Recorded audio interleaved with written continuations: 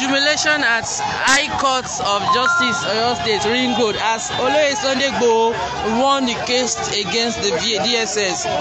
At the court today, they gave the judgment that the federal government, the DSS, should pay Oloye Sunday Igboho 20 billion naira, and they should pay 20 million for those for disturbing some people. They are disturbing them going and coming back. So he has reporting from the High Court of Justice Oyo State Judiciary High Court of Justice at Ring Road, Ibadan, where the Sunday Igboho won the case against the DSS. The judge said the DSS should pay 20 billion to Oloye Sunday Igboho, and they should pay 20 million for making people to go and come, going and coming of people to the courts till they finish the case. That's the judgment of from the judge.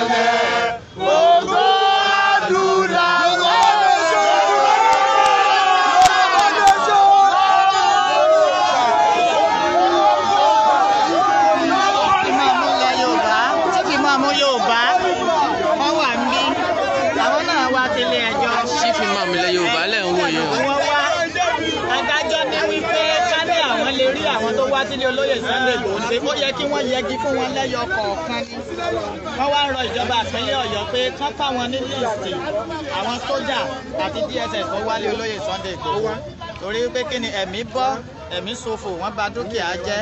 Adájọ́ ní kan san 20 billion naira. Adájọ́ tún wá ní gbowó padà mú wá kóòtù wọ́n tún san 2 million naira kan san yẹn lọ́tọ̀. Bàbá wa kí ni tẹ́ ẹ̀rí sọ sí. Ẹ máa fèsì. Wọ́n ní adájọ́ ní wípé tó bá jẹ́ pé wọ́n rí líìsì àwọn tó wá da kíní rú ní tó wá sílé Olóyè Sunday Igboho yẹ kán yẹgi fún wọn kọ̀ọ̀kan ni pé bọ̀ síbẹ̀ ẹgbẹ́ court of justice yẹn sílẹ̀.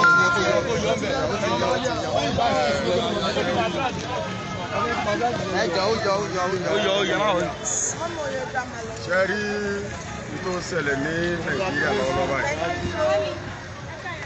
Ọ̀rọ̀ tó gba sùúrù kékeré ni. Kí ni sùúrù yẹn ni pé ẹ rí i pé gbogbo Yorùbá 15 million population ni wá. Gbogbo ọmọ Yorùbá a ti di tailor. So tailor ni gbogbo ọmọ Yorùbá báyìí. Èyí tá à ń rán lọ́wọ́, aṣọ tá à tó ń rán lọ́wọ́, ọ̀rọ̀ Chief Sunday Igboho. So ìtí ọba ti mú Sunday Igboho wà ní Nàìjíríà kò lè sí tí ọmọ Yorùbá náà dákẹ́ ariwo tán. Tí federal government ọba bá Sunday Igboho jà mọ́ tí ò sí wàhálà ọkàn kálukú lọ balẹ̀. Torí pé ìran Yorùbá to bring all our people together to cooperate with rule and regulation to defend our citizens, we must not do anything that will bring another war. The Constitution Nigeria gbé kalẹ̀ no, what is criminal investigation body? So we are working our law, we are working our selection. So they say tẹ́ ẹ bá fẹ́ òfin lágbọ́dọ̀ tẹ̀lé.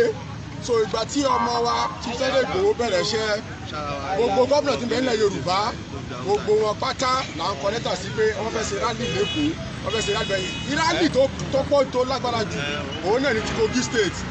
Èmi ni mo kọ lẹ́tà sí gómìnà Kogi State wípé wọ́n bọ̀ wá ṣe rálì ní Kogi State. Ó dẹ̀ reply wa padà pé òun ò fẹ́ ká wá sí Kogi State. So mo dẹ̀ tó kí pé ó ṣe ṣé gbọ́pọ̀ ọmọ Yorùbá lọ sí Kogi State. So ìjọba ti ní ká má lọ, a kì í lọ bẹ̀. But ó wá yà wá lẹ́nu pẹ̀lú ọwọ́ tí president orílẹ̀-èdè Nàìjíríà ń gbé lọ́wọ́ yìí tó ń dùn wájú. Kí ló tó kọ́ mọ̀ dùn wá ni pé táyà ìṣòro fún yẹn la ṣòro fún yẹn ni. Táyà ìṣòro fún yẹn la bá yẹn ṣòro ni.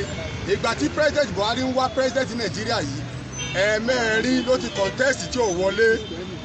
Àwọn àdìgbò ọmọ Yorùbá wá dúró tì ọwọ́ àfìdìbò wa wọlé. Ṣé ẹ̀sán tẹ́ kí Buhari ó san fún àwọn Yorùbá nìkan máa pa wá? Ṣé ẹ̀sán tẹ́ kó máa gbọ́ ṣe fún àdìgbò máa pa gbọ́ àwọn ọmọ Yorùbá? So wọ́n bẹ̀ sí pa gbọ́ ọmọ Yorùbá. Àwa ní sùúrù láàrin ọdún kìíní ọdún kejì ọdún kẹta ìgbà tó wá di ọdún kẹta ni gbogbo ọmọ Yorùbá wá péjọ pé ká la rí tó lè jáde tí ọmọ bá wa gáàdì ọmọ wa la fi wá rí Chief Sunday Igboho pé òun wá fara ìkadẹ pé òun ó bá wa ṣiṣẹ́ ọmọ Yorùbá ó lè ń jáde pẹ̀lú àlàáfíà ó ń jáde pẹ̀lú ìdùnnú kò bẹ́ẹ̀ níbo dìjà ẹ̀ẹ́dẹ̀ lérí gbogbo rálì àdúgbò ìjáde tó lọ́yà báyìí bọ́ lọ́wọ́ rẹ̀ wáì tó wá di pé ẹ wàá káyàn mọ́lé ẹ mọ̀ wá pa èèyàn wáì tẹ́wọ́n pé ẹ mọ̀ wá káyàn mọ́lé ẹ mọ̀ dìṣọ́ pọ́pátì rẹ̀ wáì tẹ́ mọ̀ wá káyàn mọ́lé tẹ́ mọ̀ gbà ẹ̀mí àwọn èèyàn tẹ́ pa èèyàn sí wá pa èèyàn méjì ní Sunday Igboho ṣé kọ́tọ̀ ọ̀dàná gífù wípé kọ́ pa ẹni àtúwá ẹni tó tó wá kú ìsìn ìyàwó ẹ̀ àtàwọn ọmọ ẹ̀ wọ́n bẹ́lẹ̀ wo tó wá fojú kan òkú sórílẹ̀-èdè nìyẹn ìdílé tí gbogbo ọmọ Yorùbá Saudi Arabia tó bá bẹ̀ wá Yorùbá ní ìṣẹ̀láwọ́ gbogbo ibà ọ̀pọ̀ rẹ̀ gbọ́ látàwọn ẹnu àwọn afọ́ ọlọ́run. tí Jésù bá wá láti Ísírẹ́lì wọ́n sọ fún àdàbí pé kì í ṣe ọmọ ilẹ̀ adúláwọ̀. lọ Yorùbá ní ìṣẹ̀láwọ́ lọ ó ti sú wa títí tó kọ̀ máa ń gbà láwòye má rábà náà tó bá ti ní rábà náà àmàlà ló kù. Bàbá wa ẹjọ́ bàbá wa adájọ́ sọ ọ̀rọ̀ méjì kan àkọ́kọ́ adájọ́ ní ká fún olóyè Sunday Igboho ní 20 billion naira bẹ́ẹ̀ni adájọ́ tún wá sọ wípé kálá lè rí àwòrán àti orúkọ àwọn DSS àti sójà tó wá sílé olóyè Sunday Igboho adájọ́ ló yẹ kí á dá ẹjọ́ ikú fún wọn ni pé torí ìwà tán hù ìwà burúkú ni látòrí 20 billion naira yẹn ǹjẹ́ owó yẹn tó àbí kí gan lẹ rí sí ìdájọ́ yẹn. ṣe rí ìdájọ́ yẹn ìdájọ́ tí gbogbo àwọn president orílẹ̀-èdè àgbáyé tán gbọ́dọ̀ pọ́n ọmọ Yorùbá lérí ẹ̀ ni kí ni ìdájọ́ òní pé ilé ẹjọ́ ti pa á láṣẹ sí pé kí wọ́n dá fún olóyè Sunday Igboho ní 20 billion àtàwọn tó wà àtàkì ẹ̀ wọ́n dẹ̀ yẹgi fún wọn ìdájọ́ tó le ni but ìlú Benin Republic ti Chief Sunday Igboho wà sẹ́yìn náà fetí ara yín gbọ́ ìdí ìṣẹ̀lẹ̀ níbẹ̀ pé ilé ẹjọ́ ti dájọ́ ní Nàìjíríà pé àwọn tó wà àtàkì Chief Sunday Igboho wọ́n ti jẹ gbèsè tó gbèsè tó ti báyà òun náà ní Buhari wà lóun fẹ́ lọ yá lóun tó lóun fẹ́ lọ fún olóyè bàbá yá lóun tó fi ṣe gbèsè fún wa ní ilé Yorùbá sàrà ni owó àbúrò àti sàbúrò tó látara bẹ́ẹ̀ ìtaarọ̀ ìjọba àgbáyé fún ní United Nations àtòfin tí wọ́n gbé kalẹ̀ ní United Nations self-determination téèyàn bá ṣe lórílẹ̀‐èdè kò ṣẹ̀ṣẹ̀ ń bẹ̀ yìí pé kéèyàn fẹ́ yàwó kó sọ pé òun dà fọ́ọ̀sì ẹ̀ so ìyàwó tá a ṣe ní Nàìjíríà wọ́n ti pé 100 years a fẹ́ ṣe tán láti lọ òmìnira ìtí Kùránì sì sọ fún wa òun ni pé látẹ́lù yúkú tá gẹ́rà bùrútì kún ìlú tí èèbá ti ṣèlú rẹ máa wọ̀ bẹ̀ ká tó wọ kóòtù àwọn tó wà ní ọlọ́pàá kóòtù wọ́n ní ká mọ̀ ti ìwọlé ká fún àwọn di táìmù bàbá yìí àtẹ̀lé òfin wọn àfọ̀n di táìmù bàbá yìí so òfin la gbọ́dọ̀ mọ̀ tẹ̀lé Nàìjíríà so ilé ẹjọ́ tó dájọ́ wọ́n tètè sanwó fún Chief Sunday Igboho kí àwọn tó sì wà ní president of the republic kó mọ̀ yìí pé àwọn judiciary Nàìjíríà wọ́n ti fi Sunday Igboho lẹ̀ kó sínú criminal náà o Sunday Igboho ṣe criminal o Sunday Igboho ṣe criminal o so ìjọ́jì ti ké gẹ́sì lórí àwọn méjèèjì tó wà l'Abuja Lédìké ọmọ mi Lédìké tó wà l'Abuja ṣe ẹgbọ́n tí wọ́n dá nílùú Ìbàdàn sí àti Ládélé Federal High Court nílùú Ìbàdàn làwọn báyìí tó dé sí so ẹ rìlíìsì Lédìké tó wà l'Abuja àti Ládélé torí ẹgbọ́n tí wọ́n dá lé lórí sí so òun náà ni àlàáfíà fi lè wà ó bí àrùn ṣe nínú ẹ. Bàbá wa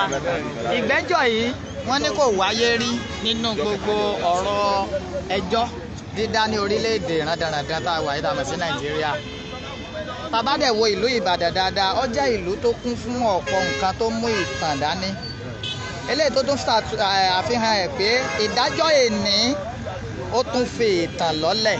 Bẹ́ẹ̀ni nílùú Ìbàdàn. Nílùú Ìbàdàn ìlú Ìbàdàn náà ti kọ́kọ́ dá ẹjọ́ against ìjọba àpapọ̀ tán tó wá ní kán sanwó tambua tó jẹ́ 20 billion naira kí lẹ lè sọ ń pa ìlú Ìbàdàn. ṣe rí ìlú Ìbàdàn ilẹ̀ Yorùbá a fẹ́ abágbá Yorùbá nation a máa ní state mẹ́rìndínlógún 16 states la máa ní ní Yorùbá nation ìlú Ìbàdàn bí òun ni ẹ̀ẹ́kọ́ta Yorùbá nation tó jẹ́ federal tí gbogbo ọmọ Yorùbá nation máa wà so ibẹ̀ ní ìfọ̀kànbalẹ̀ wà torí ìlú Ìbàdàn òun ló gba àlejò ó tóbi the largest city in Africa ìlú Ìbàdàn ibẹ̀ náà sì ti ní ìdájọ́ rere ti wáyé ẹ̀yẹ wo àwọn ọmọ wa tó ṣe gómìnà nílùú ibẹ̀ yẹn ẹ̀ẹ́dì pé gómìnà ti ṣe nílùú Ìbàdàn gómìnà mẹ́ta ni máa ń jẹ nílùú Ìbàdàn. Àkọ́kọ́ gómìnà Òkè Ògùn, gómìnà Ìbàràpá, gómìnà Ògbómọ̀ṣọ́, ẹni pé 3 states ní ń bẹ nílùú Ìbàdàn. So wọ́n kàn wá sọ di Ọ̀yọ́ state lẹ́yìn ọ̀kan ní 3 states lẹ́yìn kí ẹni tó bá jẹ́ gómìnà ìlú Ìbàdàn tó 3 states ní control. So ìlú Ìbàdàn bí ó jẹ́ ìlú alálùbáríkà, ibẹ̀ ni first cocoa house ibẹ̀ ló wà, ibẹ̀ ni Awólọ́wọ̀ ti ṣe gbogbo àwọn nǹkan ribi sílẹ̀ Yorùbá, ibẹ̀ náà ni ìdájọ́ rere ti wá wáyé, ìdáyé rere the first television university, so ibẹ̀ ló wà. So ìdájọ́ rere tó wá lu Ìbàdàn lónìí, a kí gbogbo àwọn judiciary wa tó wà lu Ìbàdàn wípé sàdákàtà gbogbo ọmọ Yorùbá wọ́n kí wọn o, lágbára Ọlọ́run o ní ṣìṣe o. Ẹjọ́ tá a gbọ́ lónìí ìlú Ìbàdàn ó dùn mọ́ wa púpọ̀, 20 billion naira ni wọ́n sọ fún olóṣì Sunday Igboho. Wọ́n tó wá ní kí kóòtù wa ọ̀dà fún gbogbo àwọn DSS tó ń wá sílé rẹ̀ kó yẹgi fún wọn. So kò sáròyé bẹ́ẹ̀, ìlú Ìbàdàn kọ́ o, ìlú rere ni o. Yorùbá nation, Yorùbá nation, Yorùbá nation. Ẹ ṣe gan ni adúpẹ́ lọ́wọ́ yín bàbá. Wọ́n ní wọ́n ti gírísì káàtì wa o, káàtì olóńgbò wa. Ẹ ṣe gan ni aláìmá. Igboho Oosa, ajíjàgbara ò ní jẹ̀bi. Igboho Oosa, ajíjàgbara ò ní jẹ̀bi. Igboho Oosa, ajíjàgbara ò ní jẹ̀bi. Ìkòkò, ajíjàgbara ò ní jẹ̀bi. Ìkòkò, ajíjàgbara ò ní jẹ̀bi. Adúpẹ́. Nínú ọ̀rọ̀ tí olóyè Sunday Igboho fi léta ní àná, wọ́n ní pé kí ẹnikẹ́ni má ṣe ìwọ́de ní orúkọ àwọn lọ́wọ́ yìí, pé kí ẹnikẹ́ni má sì sọ ara rẹ̀ ní wípé èmi ni mò ń ṣojú olóyè Sunday Igboho, yàtọ̀ sí èèyàn kan ṣoṣo tó tó bẹ́ẹ̀ láti pera rẹ̀ bẹ́ẹ̀. Bàbá wa Imam, ẹ bá wọn advice gbogbo ọmọ Yorùbá lórí yíyé máa fi àwọn ará diaspora parọ́ máa fi wọ́n jẹun lọ́nà tí ò tọ́. Koiki Media bring the work closer to your doorstep. Lọ́rọ̀ tó pọ̀ torí pé Sunday Igboho yìí ṣe tálíkà, Ọlọ́run kẹ́ onílé kìíní, onílé kejì, onílé kẹta, bẹ́ẹ̀ lọ tó pọ̀, Ọlọ́run ti kẹ́ but àwọn èèyàn máa fowókọ̀ rẹ̀ gbọ́ owó káàkiri. So tí èsì làwọn máa fi ń yàgò fún àwọn tá a bá ti rí pé ó ní ìdọ̀tí lára, kọ́ mọ́ lóko wa, kọ́ mọ́ fi mọ́ fi pariwo pé a fẹ́ ṣe kinní kan tí ò dáa, ṣùgbọ́n àwọn fẹ́ fi bó ṣe láti dán. So gbogbo ẹ̀yin tẹ́ bá ń gba ṣerú yìí ẹ lọ jáwọ́, torí pé bí tá à ń lọ ó kù kékeré ká fi débẹ̀ o.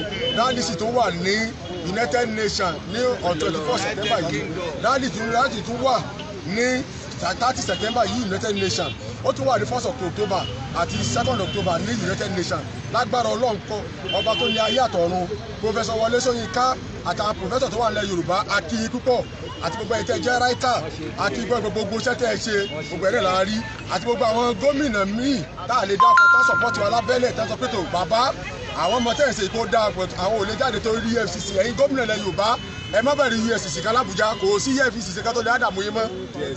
Gbogbo èyí tó bá bẹ̀rẹ̀ pé EFCC kan wà sọ pé ẹ wọ́n ń dààmú yín, ẹ gbàgbé pa ẹ̀. So tó bẹ́ẹ̀ sì Ọlọ́run ti yọ̀yẹ̀ gbòkó lọ ọ̀kà àti gbé ọ̀rọ̀ wa dé United Nations. United Nations ti gba pé à ń lọ, ọ̀rọ̀ pé báyà president orílẹ̀-èdè Nàìjíríà ọ̀gbọ́n pa à ń lọ mọ́ nísìnyí, ọ̀rọ̀ ti dé bẹ́ẹ̀, so à ń lọ nìyẹn. So wọ́n tó máa ń parọ́ gba róró diaspora tó òṣìṣẹ́ kẹ̀kẹ́ tó parọ́ tó ń jalè Ọlọ́run second ní kọ́mádì bàbá. ẹ tó bá fẹ́ ṣiṣẹ́ àwọn tó kún ẹ lórí ṣíríṣì òye. Ẹ ṣe gan ni bàbá wa. Wá délé àdọ́rùn. Kí ni tẹ́ ẹ ní láti sọ? Ẹ jọ̀ọ́ ọmọ fẹ́ bẹ fi àsìkò fẹ́ gbogbo ọmọ Yorùbá nílé lóko pé àtọ́ramú ni ohun tó ń ṣẹlẹ̀ yìí. Ọlọ́run ó jọ kọjá kábílẹ̀ lè rí. Ẹni tí bá ti ń gba owó ní orúkọ Sunday Igboho Yorùbá tàbí àwa tí a wà lẹ́yìn rẹ̀, kí wọ́n lọ jẹ́ lásinmi, kí wọ́n má bàa kan ìbínú Ọlọ́run. Wọ́n tún fi àsìkò ibẹ̀ gbọ́ ọmọ Yorùbá lápapọ̀. Ẹ jọ̀ọ́ àwọn méjì tí wọ́n wà ní Àbújá, àwọn mẹ́ta náà wà ń bẹ̀ o, wọ́n lọ track ẹnìkan ní Èkìtì, àfa Èkìtì, wọ́n lọ track máa yẹn, ẹjọ́ ẹ bá ní release ẹ̀, àpapọ̀ ibẹ̀ gbogbo DSS tó wà l'Àbújá, ẹjọ́ ẹ bá ní release wọn. Síbẹ̀ Lady K àti Ládélé tó wà níbẹ̀, ẹ bá ní release wọn. Ilẹ̀ Yorùbá ò ní bàjẹ́, fásitì kí gbogbo ọmọ Yorùbá káàró ìjírí tó wà ní orúkọ yín ò ní bàjẹ́ láìláì o. Ó kí gbogbo wa pátá ó tèmi láti sọ ní fún gbogbo àwọn Yorùbá ní wípé wọn ò lè nífẹ̀ẹ́ wa o, wọn ò lè nífẹ̀ẹ́ wa, àfi káwọn ọmọ Yorùbá ká nífẹ̀ẹ́ ra wa, ká ṣe wa ní ọ̀ṣọ̀kan, torí pé tí a bá nífẹ̀ẹ́ ara wa wàhálà ò máa ṣẹlẹ̀ ṣùgbọ́n ẹja nífẹ̀ẹ́ ara wa kí mọ̀ wá lè ṣọ̀kan ká lè gbà bàbá wa ká lè jẹ̀fẹ́ ẹ̀tọ́ wa olúwadúrà kò lè ní gbòdà ẹjọ́ àfàṣọ ìbẹ̀rù gbogbo èyí tí ẹ̀ fi orúkọ ti Sunday Igboho tẹ́ ẹ fi ń gbowó ẹ̀yin tẹ́ ẹ fi orúkọ Igboho tẹ́ fi ń ṣe láàlì bẹ́ẹ̀ ṣe fídíò tẹ́ ẹ fi orúkọ lóye Igboho ọ̀nà yín ṣẹ́ o ẹlẹ́ ní wọ́n yàn lẹ́nà yìí ní Igboho yàn yín o Igboho ní kẹ́nì kankan má fi orúkọ òun gbowó wọ́n sọ fi orúkọ òun jẹun fún díẹ̀ yìí gbogbo ẹ̀ tẹ́ bá ní owó yín lọ́wọ́ ẹ má kówó fún newsers Odùduwà gbé wa kò ní gbọdọ̀ rẹ̀ gbogbo tó bá ti wá ṣerú èyí ilé ó pa wọn ó ní kíje ẹ̀yìn ará Biafra ẹ̀yìn ará ìlú òyìnbó tí ẹ̀ ń gbìyànjú fún wa kò ní bàjẹ́ fún yín o. Oosa Igboho Oosa Igboho Oosa.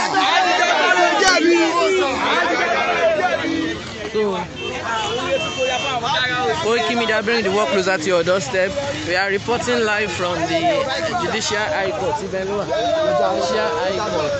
Many I think report by you. So, on the whole you.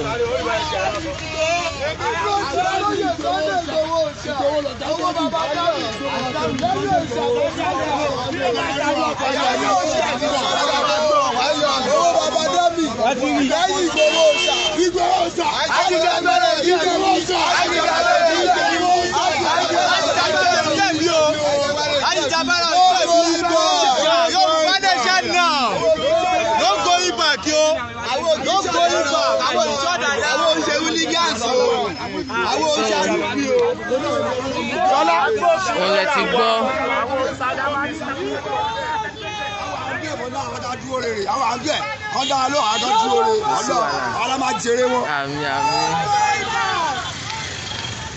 Koiki Media bring the work closer to your doorstep.